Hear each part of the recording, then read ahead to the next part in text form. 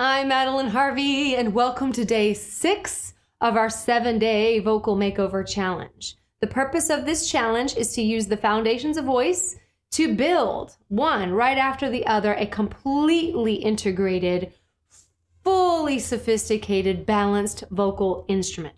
So in today's lesson, we're going to talk about how to generate a beautiful tone using the subtleties of vowel shapes. We're going to get in there and create more clarity and more quality and just overall more beautiful sound. So if you like today's video, please be sure to give it a thumbs up or click that subscribe button below. I would love to see you here more often. The video that you're about to see was taken as a clip from a live lesson that was shot earlier today. Enjoy this exercise. But if you want to watch the full live and participate in the multiple exercises in that live, then I invite you to click that join button below and become a member of this channel. As a member, you'll have exclusive access to all of our lives that we do every Monday and Thursday at 12 p.m. Central Standard Time.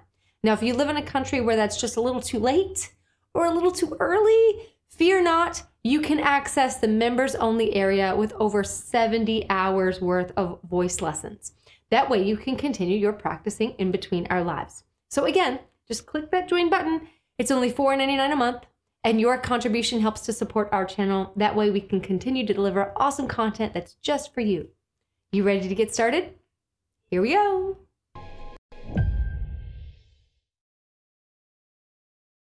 We're going to introduce your voice to how to effectively use vowel sounds today. And that bounces off what we talked about on day 5. So in day 5, we said that there are 2 major ways that you could shape your vocal tract. Now, I'm being very specific about where in the vocal tract we are shaping. We're shaping a little bit in the back of the throat, so where the tongue and the throat sort of meet, and then also a little bit in the upper part known as the nasal port, where we maneuver a little bit of our soft palate. We have 2 major ways that we can maneuver that. We can go long, and we used N-E-R as a means of lifting and stretching that soft palate open. And then we did E or ha as a means of broadening that vocal tract. Now your vowels will take a very similar path. But whereas we over exaggerated those shapes, day 5, today we're actually going to go really subtle on the vowel shapes. And I want you to look at it like this. When you work with vowels, yes, it will give you a really consistent tone. And yes, it will make a beautiful tone. And yes, it will blend your overall voice. But I want you to see it in the way that a photographer uses diffusers to sort of bounce light around a room. That is exactly how we want to be able to maneuver our vocal tract by use of the vowels to sort of bounce the sound around our skull. So again, day 5, brought the sound forward into the nasal lilt. We bounced the sound forward, and we felt what it felt like to bounce that sound forward. And then we used E or ha to sort of open and bounce that sound backward to get a sort of complementary, movable, shaped tone. Now we're going to go really subtle today. But here's where we will see kind of the rubber meet the road. If you remember from day 1, we talked about relaxing and how we want to be so relaxed that we don't necessarily feel the influence of the jaw, the tongue, or the back of that throat. We use the sound huh, H-U-H, to play with. We just went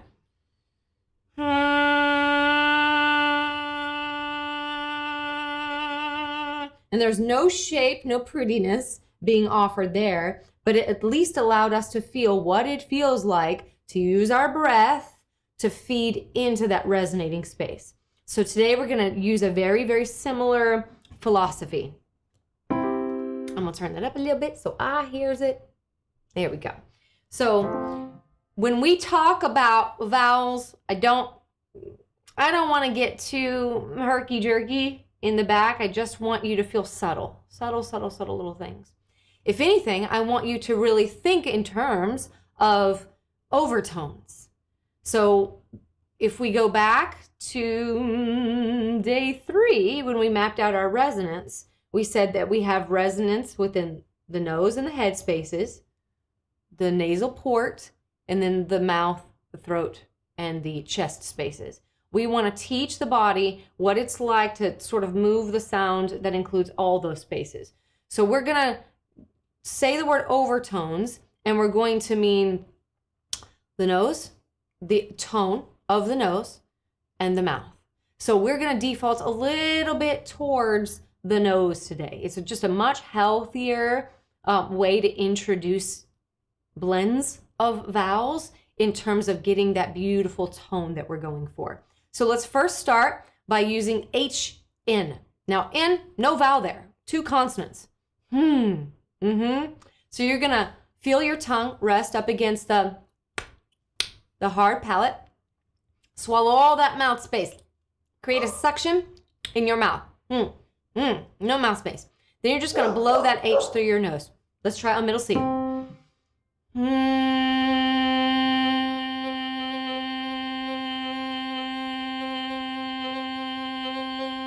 Good. Now, because you don't have mouth space available, can you feel those vibrations being sort of pushed up, that pressure, that air kind of pushed up into the head? Yeah, we're going to use that as a blend space. So we're going to effectively place a lot of things in our nose and then see if we can bring them down into the mouth using the vowels. So let's just first get that started. We'll do individual notes.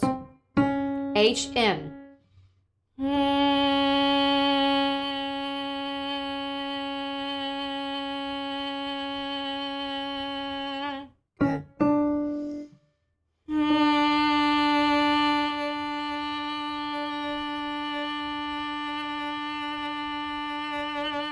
Feel that breath focusing itself up.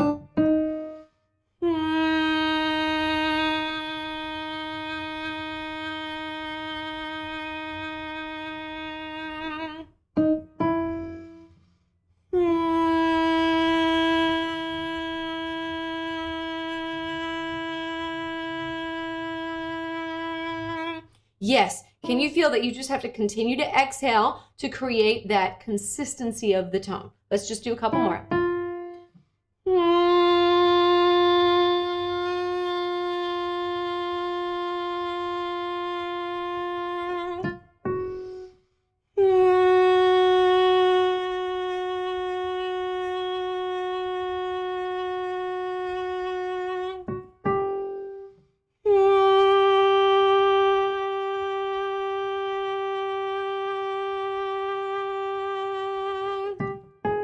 It should get lighter. We're in the nasal port right now.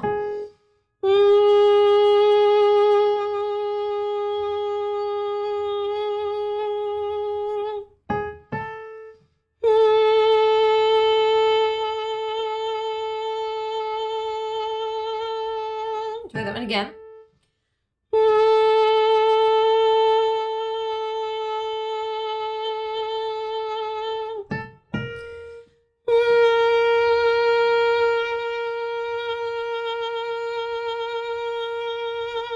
Good. Now, if you hear little tiny fluctuations, that's okay. We're not using any vowel sound to help stabilize it. It's just HN. 2 more.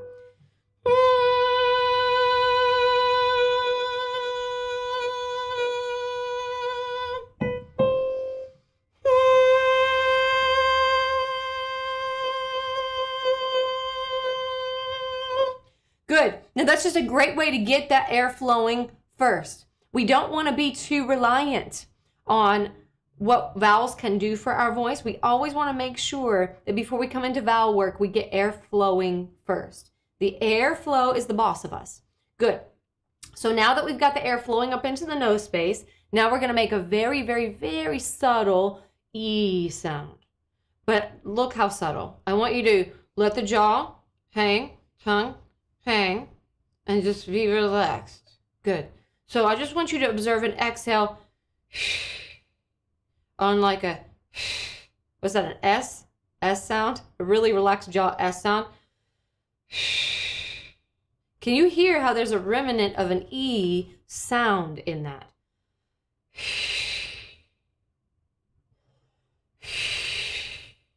Good. That's where we're going.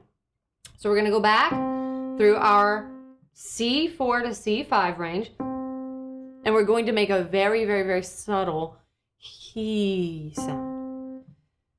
He.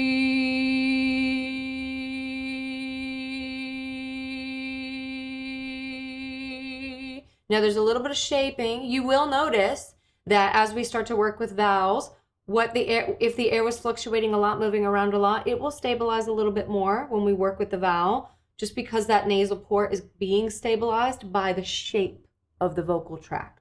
That will give it a little bit more stabilization, a little bit of equalizing. So we don't want to be like he, like we were day 5. We want to be a lot more subtle, more speech-like.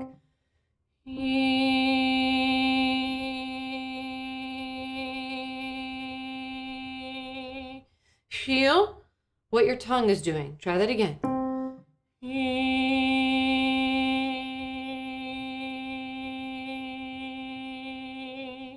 Good. Can you feel the tongue doing a little bit of shape, being a little flat in the very, very back? It's like a flat space. The soft palate is lifting along the sides because E is a broader vowel, so you're going to get more of a circus tent and less of a teepee. Okay? So circus tent, E, less teepee. Okay? So try it right here.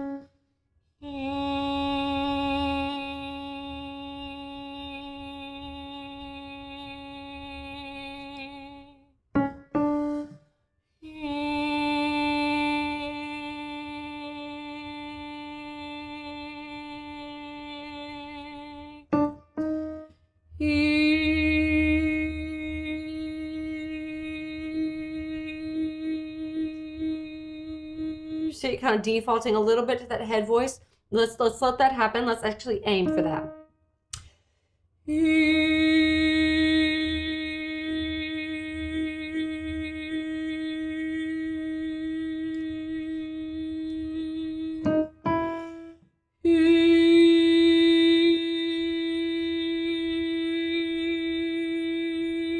Little stretch in the back, very subtle, but it does feel a little grand, doesn't it? Good. Where am I at?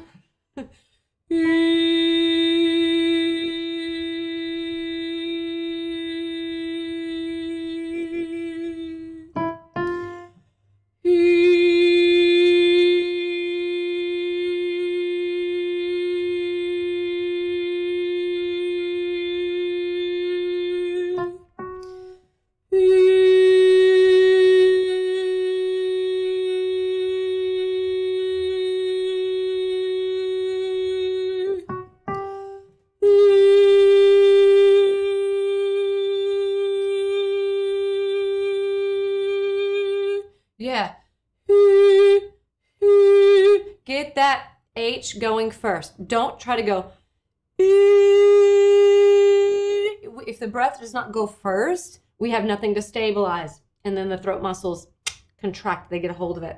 So imagine that you are a wind instrument. Like you're a wind instrument. You'll feel that you're just sort of blowing through your face, through this slight, subtle E sound.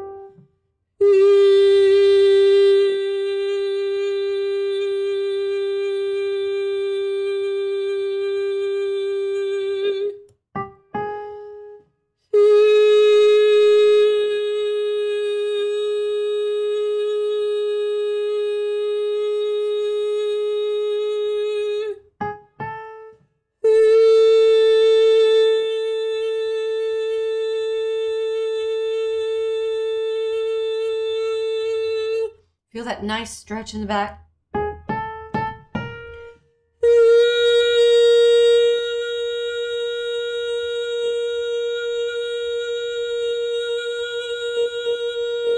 Try that one again.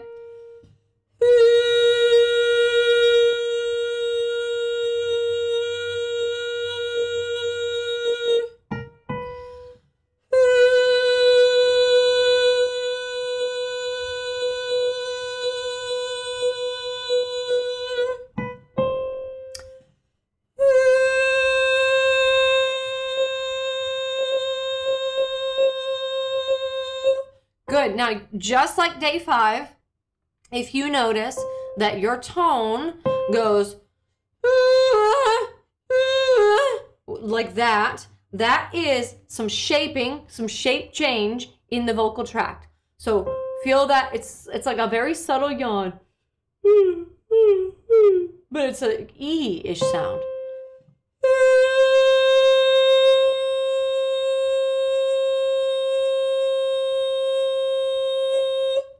Yeah, you really feel that you're blowing your face like it's a wind instrument, but this tiny subtle little shape gives you that, almost that trumpet kind of shape. If we take just a second to observe what that E feels like, kind of modeled by this yawn, it wasn't so different from our ner.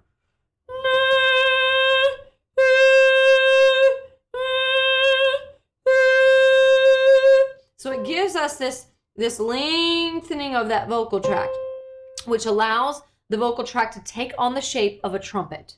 Very narrow in the back, and then it just sort of gradually opens. So just like our photographer analogy, we are bouncing the sound forward so it can come forward. Versus back, which we will play with in just a second. So stay with me on the E, like a yawn.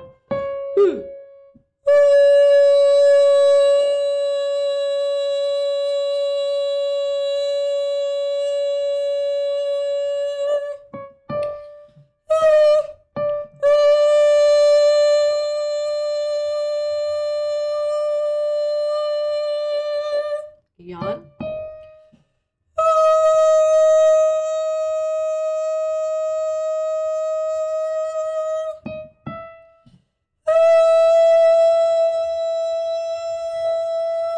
Or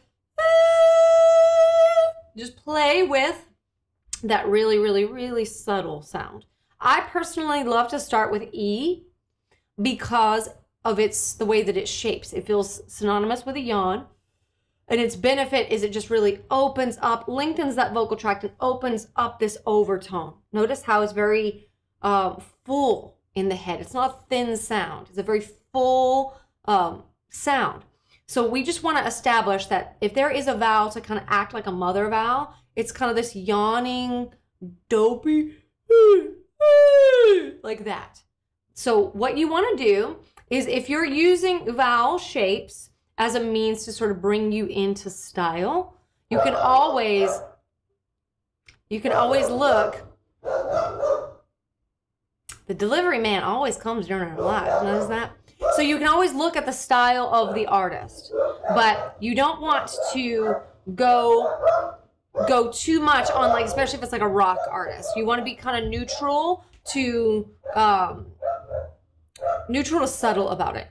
Molly, hi Mabel. She can't help herself. She's so wild. So if we don't want to go, unless we want to sing some opera, but we do want to go,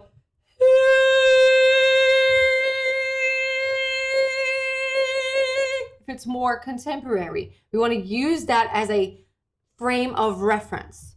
But your style, the style of the music will always dictate kind of what shape of vowel. So open your ears to that. Open your ears to that. So now that we've done E, now we're going to go from E to OO.